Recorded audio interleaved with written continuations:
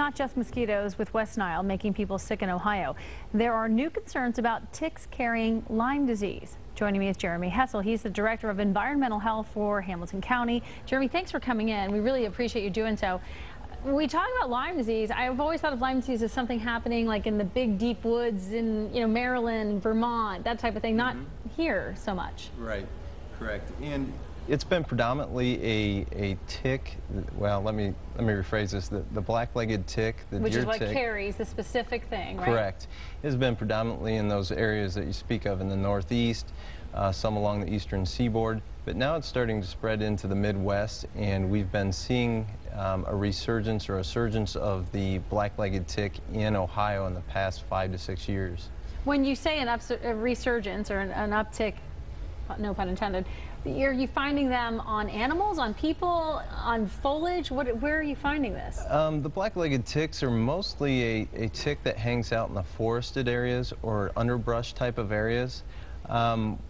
When the Ohio Department of Health does surveillance, they usually do it on deer that have been harvested. Sure. And they're seeing a lot of black-legged ticks showing up on those animals. Okay, so that's what they look like. They're delightful looking, I must say. Oh, yeah. Something I don't want, and that's how teeny tiny they are. Oh, my goodness. So it makes me itch. I'm literally scratching my neck as we talk about it. What does it mean for us? Let's say a tick gets on us. What should we be looking for? One of the things you want to do is to ensure that you're protecting yourself with any kind of long sleeve, long pants, insect repellents. Is this when we go into the woods? Correct. Or even, if you're going to be in the weedy areas at a park or something of that nature. Your garden? Yes, your garden.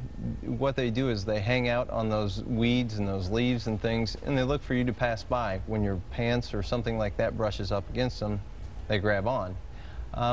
But when you take a shower, you want to make sure you do a tick check on yourself, look in areas like underneath your legs, around your belt lines, yes, correct, and look for ticks.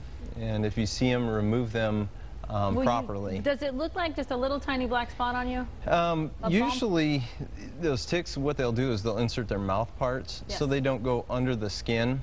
And what you want to do is you make sure you pull the tick out straight up and down. The way it went in, the way it comes out. Correct. And to get the mouth parts out as much as you can. Now, there are some old wives' tales to use a flame or a match, Vaseline, or petroleum jelly, but you really want to take a pair of tweezers and pull it straight out of your skin. Okay, so let's say that we do get a tick. What do we look for as far as Lyme disease? What are the symptoms? Who is at risk? Yeah, everybody's at risk, but what we want to look for is within 3 to approximately 2 weeks from when you get a tick on you, you want to look for a bite or a form of a bite that shows up. It's like a bullseye shaped on your skin. You're going like this big? Yeah, it can get pretty big on there.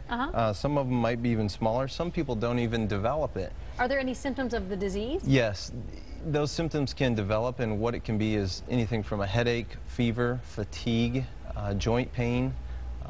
In the long run, things can develop with your nervous system, your heart, and also arthritis in those joints if it's not treated. You do not want this to linger? No, you don't. If you see that pattern, you definitely want to seek help from your physician. All right, Jeremy, we appreciate you coming by, giving us a ton of information here, and bringing that joyful video of ticks with you.